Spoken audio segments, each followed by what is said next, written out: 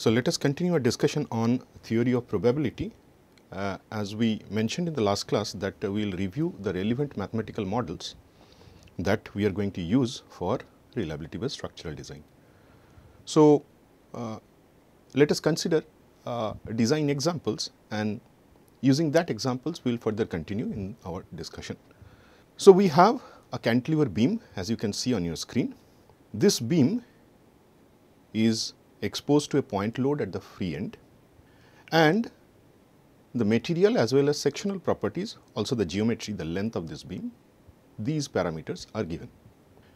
Now, we design these kind of structures in civil engineering and other engineerings also. Now, in design we use certain limit states or performance function.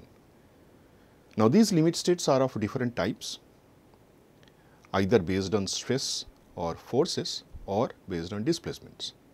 As you can see in this case, our performance function is actually based on the displacement, and because this is a cantilever beam experiencing a point load at the free end, obviously the deformation will be maximum at the free end, and therefore, the performance function we have is also based on the deformation at the free end. Now, in any design problem, we normally expect the beam to deform because this is an elastic structure, and hence there is a limit to which we can safely deform the beam. As you can see in this case, this delta allowable, the first parameter on the right hand side, is the allowable deformation that anyway the beam will experience, and if it experience that much of deformation, it will not cause any trouble, and hence we can ensure safety. Now, the moment we apply a point load at the free end, we can solve this structure using structural analysis, and then we can find out what is the deformation, and in this case we know it is PL cube by 3EI. So, the performance function in this case we have is delta allowable minus PL cube by 3EI.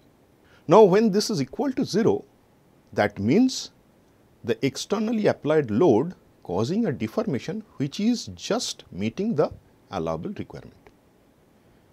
If it crosses that limit, obviously the structure fails. Now, here I should mention one thing, that failure does not necessarily means collapse. In this case, failure means crossing this allowable limit for deformation. Now, as you can see in this problem, we have different parameters, for example, load, geometry, material property, and then sectional details. Now, all these parameters can experience uncertainty.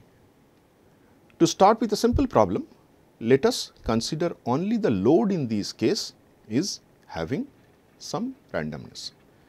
The moment we consider the load to be random, following the definition we have already discussed, then for every possibility of this load, the value of this limit state will also vary. It can be greater than the allowable deformation, it can be exactly same, or it can be less than the allowable deformation, depending upon the value, the outcome of this random parameter P. Now, at the beginning we define this problem. We define the problem means we identify load, that is P in this case, as a random variable. The moment we consider P as a random variable and all other parameters are deterministically defined, that means they have fixed values, they cannot differ, then we need to define the probability distribution. In this case, load can continuously vary, and therefore, the underlying PDF we have to specify to completely define the problem. Now, once the problem is defined, of course, the next question is, what is the PDF of this limit state? Because if we can quantify that, then we can certainly fix the limits, and then based on that limit, we can identify the probability of failure. So, the first step in this case is to find out the PDF that governs the uncertainty associated with this limit state, which is originated from the input, in this case the load P. So, if I write down the problem statement, we have a set of random variables. Let us start with a single random variable first, which is defined by x. We have another random variable y, which is a function of x. Now, in that case, the question is, if we know the PDF of x, can we find out the PDF of y? So, that the question that we are going to answer. Before we write down the mathematical model, let us graphically understand the problem statement, and then we will step by step write down the mathematical model involved in it. So, we have a polynomial function, as you can see on your screen, y equal to gx. It may be any function for that matter, where x is the random variable at the input, and we know in some functional form how the y is related to x. Not only that, we also know the PDF of x. So, as x varies, this is the relative frequency of occurrence. So, the distribution of relative frequency of occurrence, we call it PDF. This information is known to us.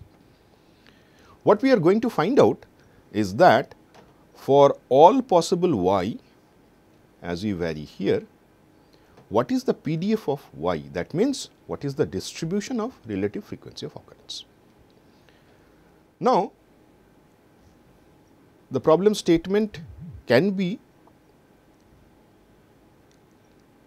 graphically shown here, that for all possible y, if we can find out what is the area under the PDF of x, as you can see, we just draw two horizontal lines having a differential width, and then we drop these vertical lines to see how many areas that we have under the PDF of x. So, you can see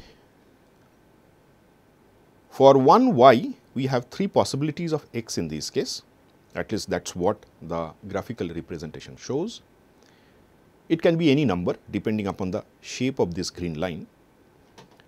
Then we can also identify what is the area under the PDF of y. Now, if we slide these two horizontal lines vertically up and down, then what will happen? It will actually cover the complete area under the PDF of x. At the same time, this horizontal line will also cover the complete area under the PDF of y. Now, we know from the definition the area under the PDF is 1, and that is only possible when the area under the PDF of x is equal to the area under the PDF of y. That means, if we sum up these three segments under the PDF of x, that summation will be exactly equal to the area under the PDF of y. So, in principle, what we do? We equate the area under the two PDFs. So, let us write down the mathematical model for that. So, what we have? We have y equal to gx, and then what we wish to find out, if y of y, that means probability of y star, any outcome is less than y, which is in other words gx is less than y. Now, we find out the area under the PDF of y, that means this horizontally marked area. Then we equate that area, that means Py of y times dy, that is the differential element we consider, is equal to the 3 shaded region under the Px of x. So, we have Px of x1 times dx1 plus Px of x2 dx2 and Px of x3 dx3.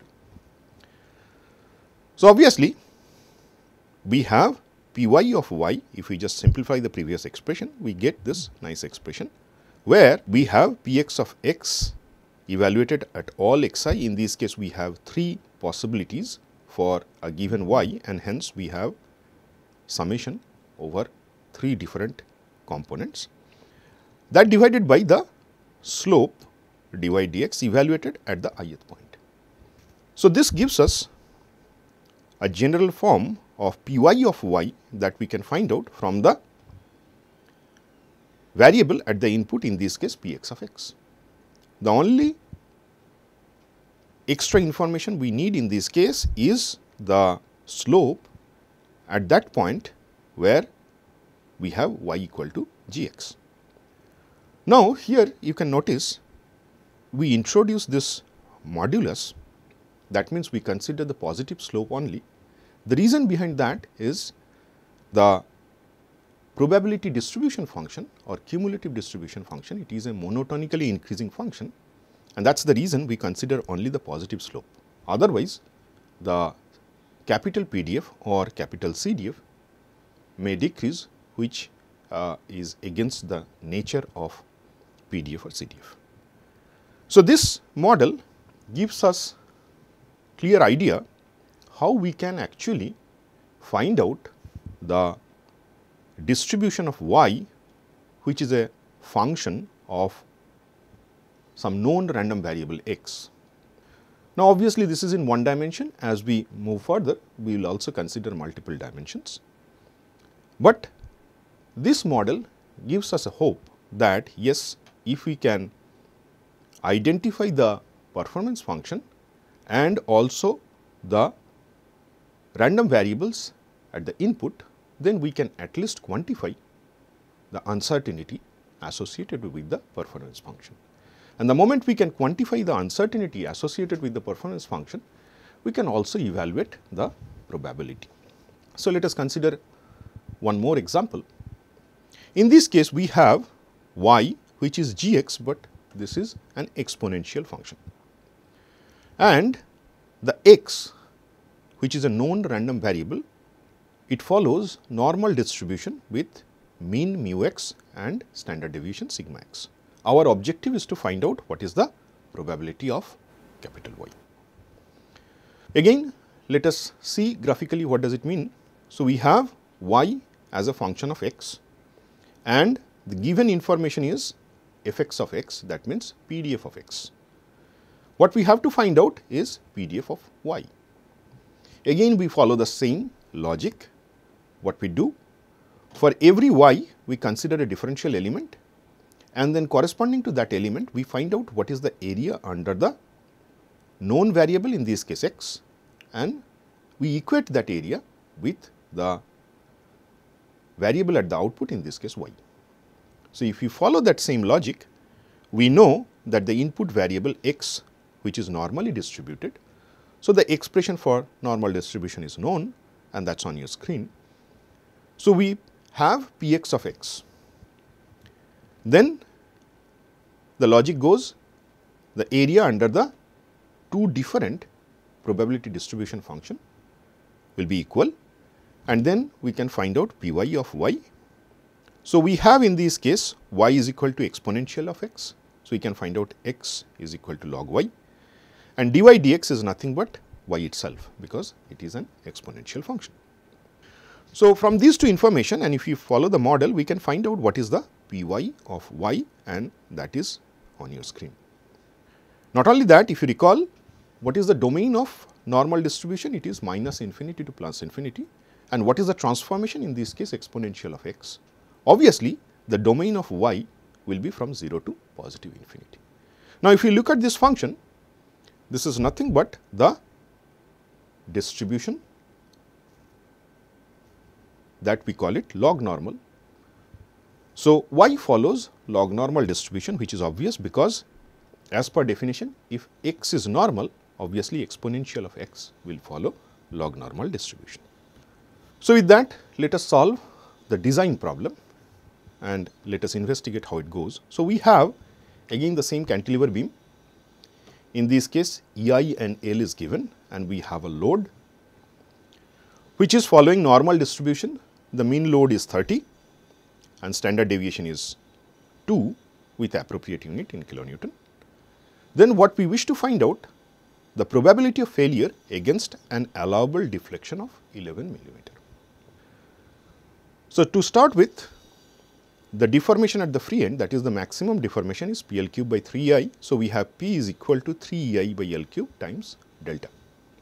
Obviously, the first differential of delta with respect to P we can find out, because we know in closed form the input output relation, and we also know the distribution of P. In this case it is normally distributed, so we can write down the expression.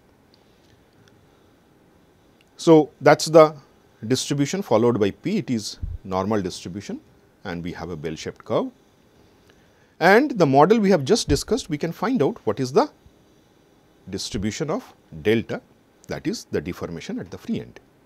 So, if we put the relevant expressions, we get the PDF of delta is 3I by L cube times the distribution of P.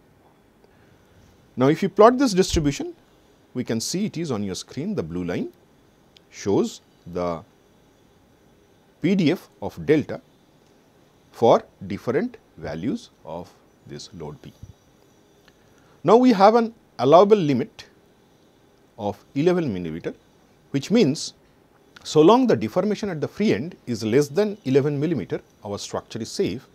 As soon as it crosses that limit, we consider it to be a failure.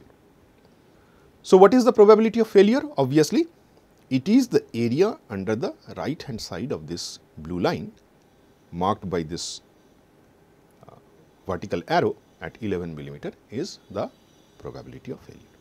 So, if you figure out, that is nothing but delta greater than the allowable deformation, in this case 11 millimeter.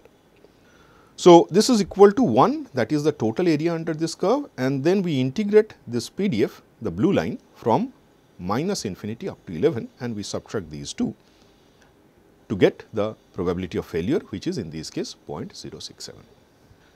Now, we can also figure out what is the mean deformation. In this case, the mean is 10 millimeter, and also the standard deviation, in this case 0.67 millimeter. So, we completely solve this problem where the input output relation is defined through some structural analysis, and we identify the random variable at the input, and then we quantify the uncertainty at the output. That helps us to quantify the probability of failure. Now, if we just consider the mean deformation of the beam corresponding to 30 kilonewton, the mean deformation is obviously 10 millimeter, and our allowable deformation is 11 millimeter. So, if we find out what is the ratio of these two, obviously it is always more than 1, and based on this principle, our conclusion is that if we design the beam against mean load, it will always experience a safe design. However, in reality, because of the uncertainty, the deformation can cross the allowable limit, and still we can have a finite probability of failure. So, with that, let us move forward and move towards further properties of PDF, that is probability density function. So, we define the moments of a random variable. As per definition, the nth moment of a random variable, you can see on your screen, we define it small m, representing m represents moment, and the subscript n represents the order of the moment, in this case nth order moment. So, this is as per definition, we write capital E, which I will define in a minute. This is called expectation operator, over, because this is the nth moment we are going to find out, x to the power n. It means x to the power n times the PDF of x integrated over the complete domain, and for a continuous function, let us consider the domain to be from minus infinity to plus infinity. So, the nth moment as per definition is nothing but x to the power n times fx of x dx. Now, if we put a special case n equal to 1, so we will get the first moment, which obviously in this case integration from minus infinity to plus infinity x to the power 1 times fx of x dx. Similarly, if we find out what is the second moment, obviously this is where n equal to 2, and we will get x square fx dx integrated over the complete domain. And that way it continues. We can change the values of n to 3, 4, 5, and we can find out the respective moment of the random variable. Now, if you look at this first moment, they resemble with CG and moment of inertia in that we are familiar with in engineering mechanics.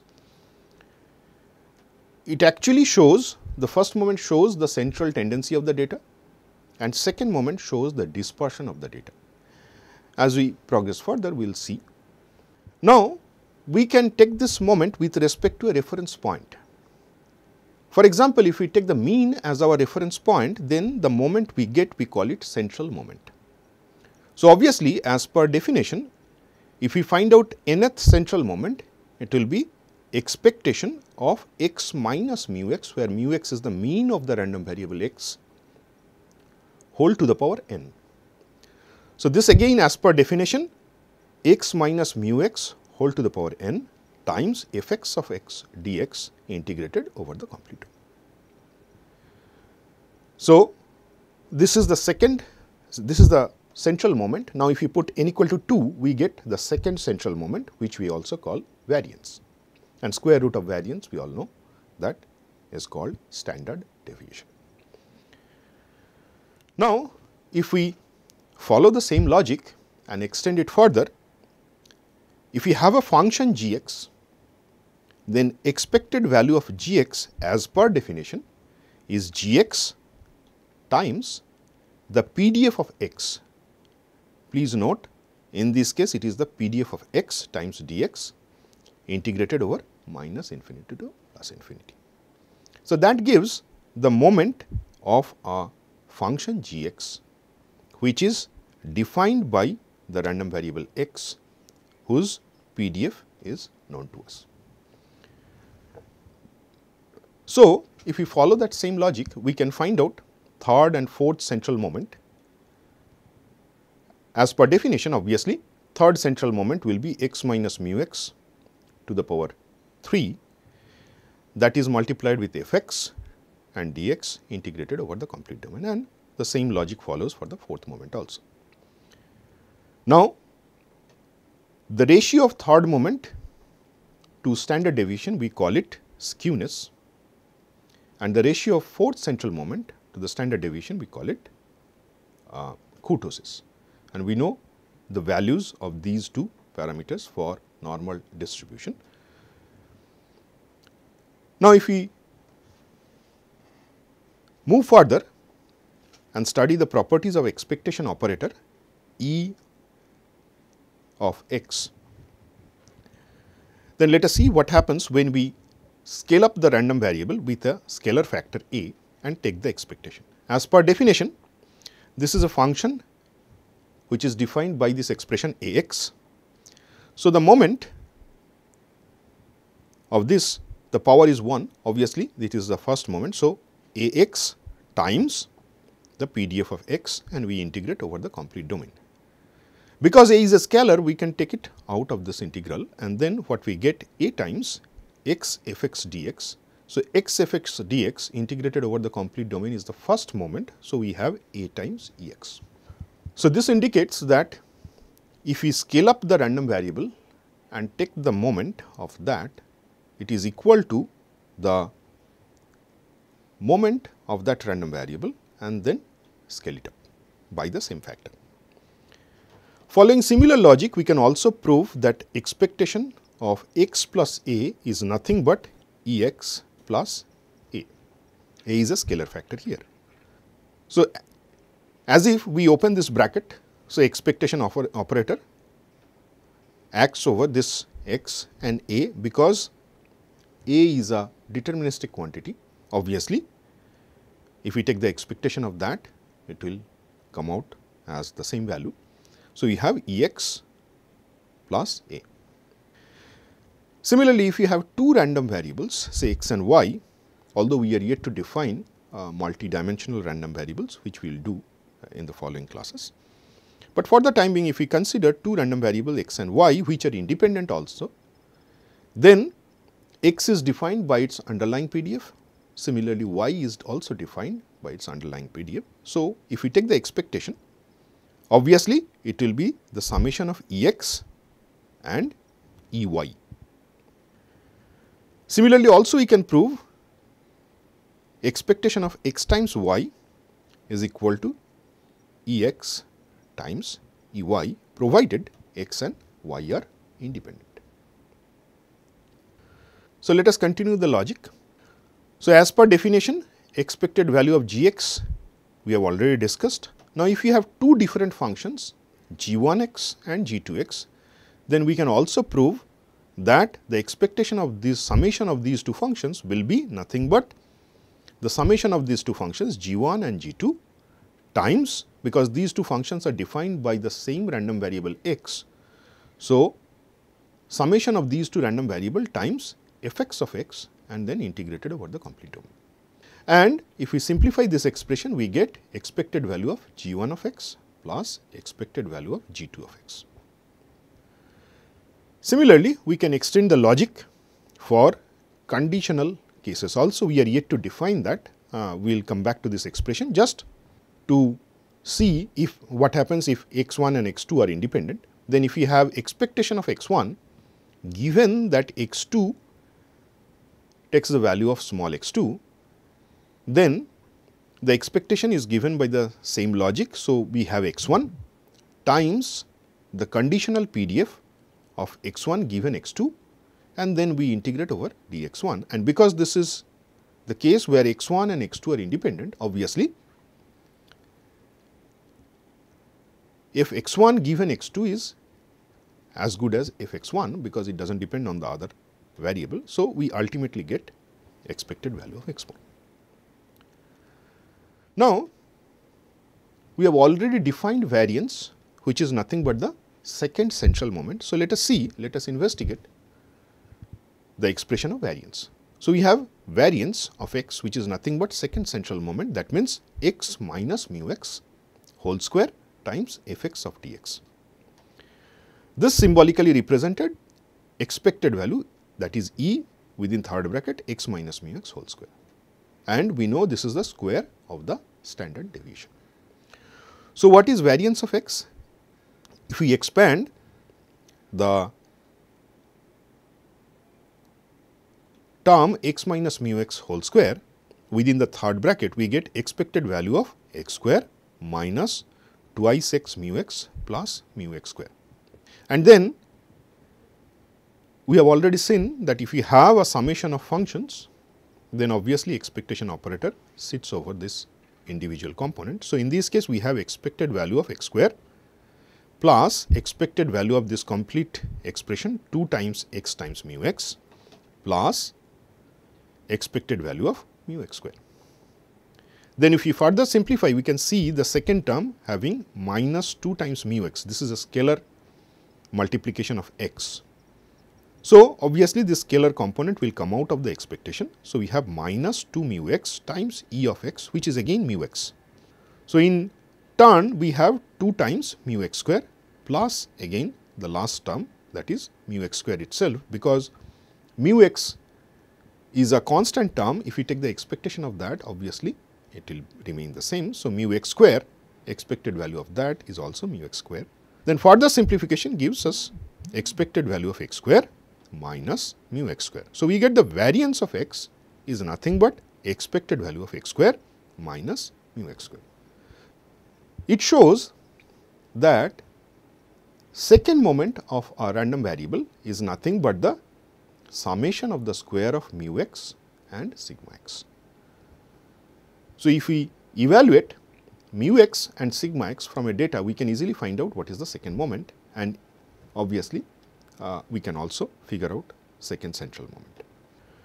Now, if we consider the variance of a constant, obviously in this case variance of A having no uncertainty associated with this variable, obviously the variance of this quantity will be 0. We can also prove it, but it is quite natural that variance of a constant is always 0.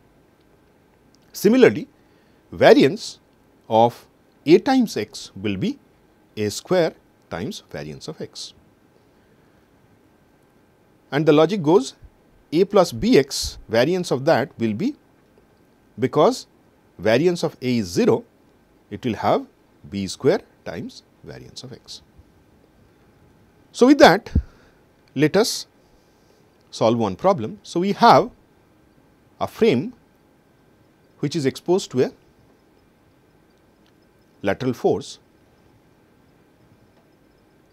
and the lateral strength of this frame is defined by the PDF on your screen, and then we wish to find out what is the mean lateral strength and the variance.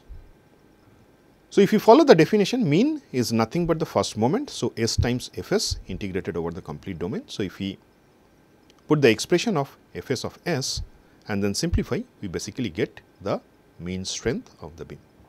Similarly, variance is the second central moment, and because the PDF is defined over a domain of 1 to 2 in this case, so we integrate this expression second central moment over the limits 1 to 2, and then we can evaluate the variance. So, the moment we quantify the PDF and other parameters, we can also quantify the design in terms of probability of failure. Now, let us move further.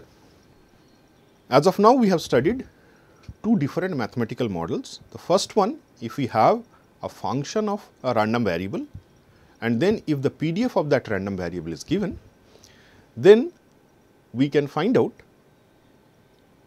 what is the PDF of the output. For example, if you have z equal to gx, if we know the PDF of x, we can find out what is the PDF of z. And then we have studied the algebra of variance, and then we have derived different expressions which gives us the expression of moment from the given PDF. Now, let us investigate further. If we have the case where we have, say, z is equal to gx, this type of problem very often we encounter in structural design, then our objective here is to find out the first two moments of z. Why only first two moment? That I will explain later, but for the time being, if we are interested only in the first two moments, then let us see whether we can take an alternate approach to find out these moments directly. So, what we adopt is, if we have a function, in this case g of x, and if we consider a reference point, with respect to that reference point, we can actually expand this function using Taylor series, which is an infinite series. So, you can see on your screen, if you have a function f x and we have a reference point a, and then we can write down this complete infinite series which actually replicates f x. Now, it involves, if you look at the first term, which is the function evaluated at a, the second term x minus a times the coefficient is first differential of f x evaluated at a divided by factorial 1, and the same way all other terms in this infinite series are defined. Now, if we follow that logic and try to expand this z equal to gx, where we consider a as a mean of the random variable, we get a very nice expression that is on your screen. So, z is nothing but g mu, that is the reference point in this case, plus g prime mu by 1 factorial times x minus mu, and that way it continues for the infinite series. Now, in Taylor series expansion, we can consider the number of terms, we can truncate that expression up to the term beyond which it will have an error term. So, if we consider the first term only, which is an approximation, of course, an approximation with certain amount of error, but if we consider the first term, we can easily see that z is almost equal to g mu. Now, in this case, if we take the expectation of both sides, on the left hand side we have E of z, that is the first moment of z which we are trying to find out, is equal to, on the right hand side, expected value of g mu. That means the function g evaluated at mu. Obviously, g evaluated at mu will have a fixed value, it is a deterministic quantity. So, expectation of that will also remain the same. So, we have the first moment of z obtained as g mu. Of course, in this model we consider only the first term, keeping in mind that there is a amount of error in this formulation. So, we get the first approximation of the first moment of the random variable z. Now, if we follow the same logic and consider first two terms, then what we have? We have g of mu plus g prime of mu by 1 factorial times x minus mu. So, ultimately what we have, g mu we have already derived, this is mu of z, that is the mean value of z, plus g prime mu, that means it is the slope of the function gx evaluated at x mu times x minus mu. Now, if you simplify, we take this mean on the left hand side, we have z minus mu z, and then if you square it up, we get the expression on the right hand side, the slope evaluated at mu times x minus mu whole square. Now, if you take the expectation on either side, obviously on the left hand side we have the second central moment. So, on the right hand side we have slope evaluated at x equal to mu, the square of it, which is again a deterministic quantity, obviously it will come out of the expectation. So, we have x minus mu whole square and expectation of that times the first differential of gx evaluated at mu square. So, we get the variance of z, which is defined on your screen, we get it from the variance of x. So, we have evaluated the first moment, we have evaluated the second central moment. We have already discussed the relation between the second moment and second central moment. So, we can easily find out second moment using that expression. So, this Taylor series approximation gives us an idea how to get the first two moments, obviously with some approximation. However, at least it throws some light how to evaluate the first two moments of a random variable, which is actually related to another random variable through some functional form, as it was in this case gx. So, let us solve an example. We have a simply supported beam experiencing a point load at the middle, and then all other relevant properties like geometry, sectional details and the material all are given. These values are deterministic, and the load acting on this beam is following normal distribution, and the parameters of this load are also given. So, the problem statement says that find out the first two moments of deflection at the center. So, the central deflection, which is again in this case the maximum deformation for a simply supported beam, is PL cube by 4080. So, you have delta, that is the central deformation, as a function of the input variable, that is in this case the load. Then we can find out the first differential of this delta with respect to P, and which is nothing but L cube by 4080. So, if we use variance algebra, then the first moment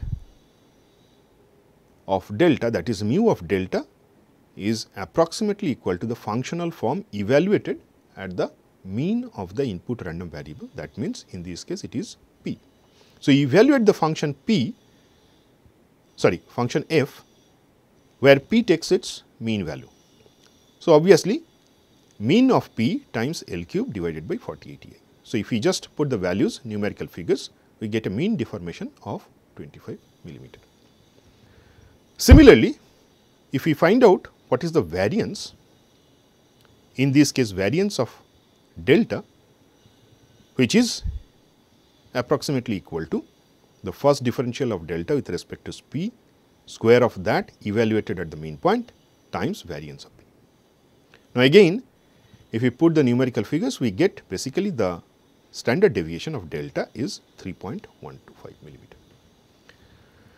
Now, if we plot the distribution, we know the mean and standard deviation. So, again in this case if you plot the distribution assuming it to be normal, which is also true in this case. So, we get a normal distribution, this pink line, where we have the mean deformation at 25 millimeter, and we have already quantified the standard deviation. Now, if we set a limit, a failure point, that means an allowable delta, in this case this vertical arrow, and the vertical limit we set as L by 375. Similar guidelines we often see in our code for serviceability. So, we use an allowable deformation based on the geometry of this beam, that is the span length, and we get our allowable deformation is 26.67. So, the deformation more than the allowable deformation will actually cause failure. So, the probability associated with that we can easily evaluate, and in this case we have a probability of failure of 0.2976. So, this example clearly tells us how to correlate the input uncertainty with the output and then quantify the PDF of the output, and also we have an approximate model using Taylor series expansion to evaluate the first two moments, and then the moment we quantify the uncertainty at the output, we can also quantify the probability of failure, which is more robust compared to factor of safety based design, because this clearly gives you the idea how the failure is going to happen, if at all it leads to failure. And this mathematical framework tells us how we can shift our aim, our focus from deterministic design to the uncertainty based structural design. With that, let us close our discussion here. In the next class, we will continue on theory of probability. Thank you very much.